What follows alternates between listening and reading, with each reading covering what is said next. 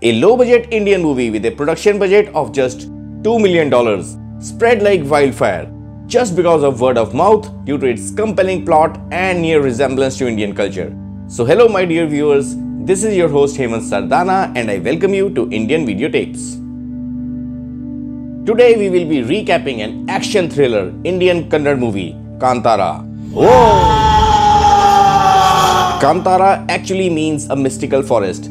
This super hit needs no introduction and is rated 8.2 on IMDb. So let's start with the movie. But before that, I request you to please support me and subscribe to my channel. The movie starts in the year 1847. There was a great king in southern India.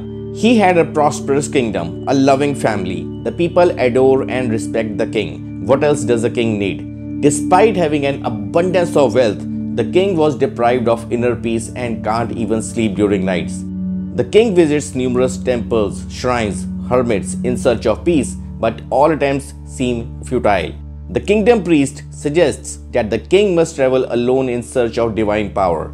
The king obliges the priest and starts his journey. As the king travels, he encounters a forest and hears the strange sound of ghagra.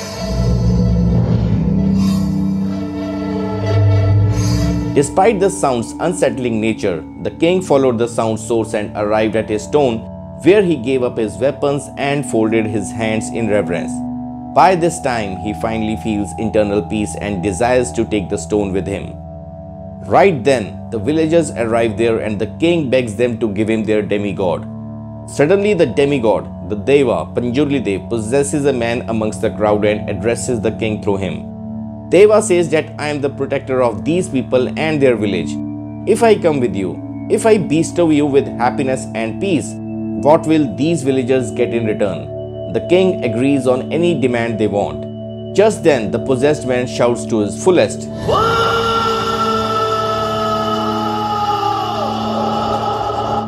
and Deva commands the king to donate the land to these people till where his shout is heard, and the king agrees. Deva affirms that his other side, the destroyer, the dark-faced Kuliga Dev, will also accompany him, and if he breaks his vow, Panjurli Dev the guardian could pardon him, but Kuliga Dev the destroyer won't forgive him. The king agrees on all terms and welcomes Deva into his kingdom. Ever since, harmony, joy and serenity have been abundant in the king's life. Before we proceed with the story, I want my non-Indian viewers to know a little basic understanding of the coastal areas of Karnataka so that they fully comprehend the story. The natives of Udupi and Mangalore, whose mother tongue is Tulu, believe in Deva. They firmly believe that the supernatural deity Panjurli Dev guards them and their family against all dangers and misfortunes. The locals worship the demigod through the performance of Bhutagola, in which the performer, or perhaps we should say the dancer, performs, and the demigod, the Deva, possesses the performer and communicates with the people. These performers are typically members of the same generation who have continued to execute the rites, and through them, Deva bless people. Deva occasionally settles disagreements between humans as well. The man Deva possessed in the opening scene of the movie would also be a performer from a previous generations. These traditions are still observed with reverence by the populace. Now that you are familiar with the local customs, you can comprehend what's going to be explained further in the story. The king now enjoys complete harmony, joy and peace, all thanks to Deva's blessings. The scene then changes to 1970, where we see a young boy named Shiva with his parents. The same family's next generation, Shiva's father will perform in tonight's Bhutakola rituals. As he was painting his face in yellow and getting ready for the ritual, outside a greedy descendant of the king wants his land back. His uncle replied that the land is donated to the locals and cannot be taken back, to which the successor responds that he will then seek the legal route. As the performance starts, the village priest requests the performer to wear ghagra, which is the style of anklets worn by classical Indian dancers. Shiva's father wears ghagra and starts dancing, during which the Deva possesses him and talks through him to the villagers. The king's descendant steps forward and asks for the land to be returned. He also warns Deva that if the land is not returned, he will appeal in the court, on which Deva responds by saying that your fate will be decided on the steps of the court. The descendant makes absurd claims about the deity's presence. He even questions, is this the Deva or the dancer speaking? Oh! Hearing this, the demigod becomes furious and declares, if you ever find me again, take me as a dancer. If not, I am Deva. The possessed dancer then dashes towards the woods and disappeared inside a ring of fire. Nobody has ever seen Shiva's father since then, and later the king's descendant spits blood and dies on the steps of the court. The movie then shifts to 1990. Shiva is now grown up and is competing in Kambala, a form of time trial buffalo race, and the winner gets a brand new bike. Shiva has been winning this race for the last 3 years, and this year also he did well, beating his own best time. However, the organizers cheat and announce the local landlord Dora as a winner, which enraged Shiva and led to a fight with the goons and henchmen of the landlord. The landlord Dora is the current descendant of the king, and he settles the fight by schooling his guys and telling them that they must stand together as one village, and he announces Shiva as the winner. It is revealed that Shiva and his friends do some illegal work for the landlord, such as cutting wood, hunting boars and much more, in exchange for alcohol, cash and food, which is enough for the group to be delighted. Shiva receives some funding from the landlord for the preparation of the upcoming Bhutakula ritual. As per the tradition, Shiva has to perform Bhutakula after his father's disappearance. But being a slacker, he prefers spending most of his time hunting boars, eating their meat, getting drunk and fighting. So his brother Gurua has taken up the role to perform the rituals. Everything was going well until a new forest officer, Murali, was transferred to the region to prevent encroachment and preserve the forest. Since the villagers have a little knowledge of the new laws, they are clearly agitated, and Shiva takes this enmity up with the officer on behalf of the villagers.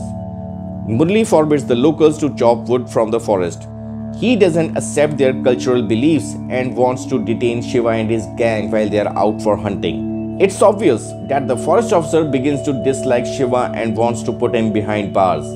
Shiva frequently gets the nightmares of his father vanishing into the woods, and even a few times he sees a wild boar wearing ornaments charging at him angrily. A few days later, a village girl named Leela returns to the village after completing her police training to join as a forest guard. Shiva develops feelings for her and begins stalking. Leela too begins to like Shiva as well. On the first day of Leela's work, the police force fences off the forest land, which turns a large chunk of villagers into encroachers. This is especially troubling because Leela is one of the forest guards, and this happened on her first day of work, so she is shunned by Shiva and the villagers.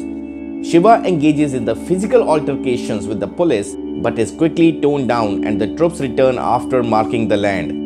To solve the issue, the landlord Dora hires a lawyer to assist the villagers in validating their property papers or in obtaining new ones where they are currently residing. Since the majority of the villagers are illiterate, the lawyer begins his work by getting their thumbprints. The landlord appears to be a nice person so far who aids the villagers in obtaining their rights. On the other side, Shiva and his friends start chopping more wood and hunting more wild boars, thinking that this will have a negative impact on Murali's image and he will be transferred. Once a large tree was being cut down at night and the guards were notified about the location of Shiva. When Murali and his team reach there, the tree falls on them, injuring everyone inside the vehicle. After this incident, Shiva was charged for attempt to murder, so he hides and lives inside the forest. Shiva now has to sneak into the village to meet his mother and Leela. One night, Shiva came to meet Leela. They both got heated up and spent the night on a tree house. The next morning, they wake up to find themselves surrounded by the police, who came to arrest Shiva on the charges on him. Shiva is taken into custody and he and his friends are thrown in jail. That night, Gurua is unable to sleep, so he calls the landlord Dora and pleads for his help in releasing Shiva and correcting things, on which the landlord agrees. However, the things continue to deteriorate. The police was attempting to designate that area as a reserve forest land while Shiva and his friends remained in custody. One day, the landlord meets Gurua on his way. He asks Gurua to accompany him and offers to drop him off at his desired location. They pass the village ironsmith Madhav on their way. The landlord offers Gurua 5 acres of land if Gurua asks the villagers to return all the donated land back to the landlord during the Bhutakula performance. Here the audience could see how crafty the landlord was, but Guruva denied doing it, saying that Deva wouldn't permit it. On hearing this, the landlord fatally stabbed Guruva to death. He then throws his body on the spot where the Bhutakula ritual takes place with the assistance of his goons and henchmen. The sound of the vehicle raised suspicions among the villagers. They quickly locate Guruva's body and cry for him. Shiva experienced a nightmare the same night in which he saw the possessed Guruva crying loudly outside his cell. Next day, the landlord visits the village, expressing his condolences to the family, pretending to be unaware of Guruva's killer. Soon, the forest officer Murali realizes that the landlord cunningly took all the land of the illiterate villagers and he decides to help the people. At this point, we conclude that Inspector Murali is a good man who genuinely wants to preserve the forest. Shiva becomes devastated when the villagers inform him about Guruva's death. The landlord learns that the inspector is growing uneasy about him and will soon begin questioning, on which he releases Shiva from the prison and lies to him that the forest inspector Murali had murdered Guruva. Shiva becomes furious upon hearing this and goes to the ironsmith to sharpen his sword and take revenge from the inspector. The ironsmith mother tells Shiva that he saw the landlord leaving with Guruva on the day of Guruva's murder, but when he returned he was by himself, indicating that the landlord was the assassin. Unknowingly, Shiva was being followed by Dora's men and they plan on killing him. Shiva was still trying to figure out everything when the landlord's henchmen and goons attacked him, which confirms everything. In the action scene, Shiva engages in the solitary combat and vanquishes everyone, after which he goes to the landlord's house and threatens him. On his way home, he gets a glimpse of his father holding a flambeau in his hand, which causes him to lose his balance and fall. After regaining consciousness, he finds only the flambeau lying on the road. Shiva notices the ornamented wild boar which he also used to see in his nightmares. On following the wild boar, Shiva reaches the exact same location where his father vanished 20 years back.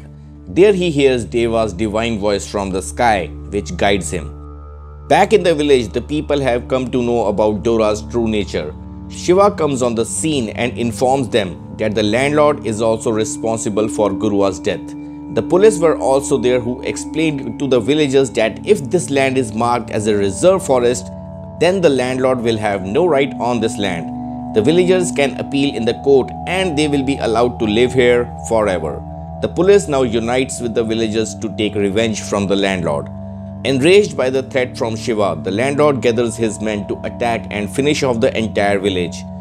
For the final battle, Dora comes armed, ready to take down everyone in his way, but the villagers are no less geared up for a fight. They too fought back with the police on their side. It was a fierce fight and the evil landlord enjoyed it from a distance. There were casualties on both sides of this intense conflict. Murali suffered severe injuries as well and Shiva was left alone fighting with Dora's men. One of Shiva's best friends was also killed by a gunshot from the landlord, which enraged Shiva and he angrily charged at the landlord.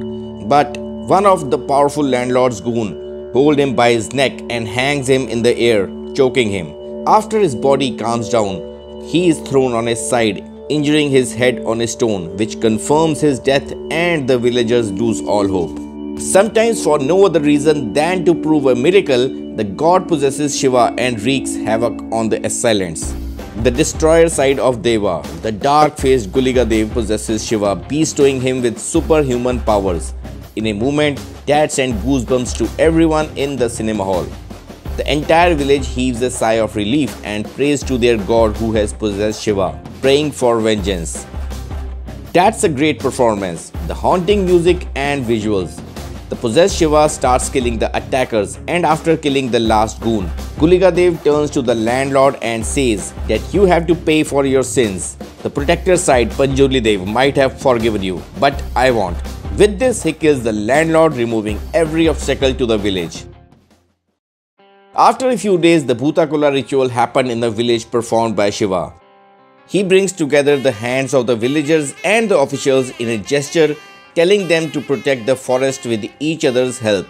We also see a pregnant Leela with Shiva's son. During the performance, Shiva hears the Shrek from the forest and runs towards it. It is the Shrek of his lost father and the god who are one and the same as they have been for years. They meet again in the circle of fire and disappear without leaving a trace as their job is done. In the credits scene, we see Shiva's son had grown young and soon he will be a dancer performing the ritual and the Deva will possess him, and here the movie ends. The ending is confusing, but here is the explanation. Shiva had already died at the time of fight when his head collided with the stone.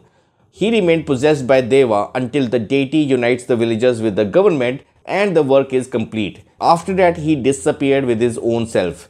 This low-budget blockbuster had made more than 30 times the actual budget and is still counting. I hope you enjoyed the story. Please leave a like and do subscribe to help the channel out. Also write your thoughts and suggestions in the comments area below.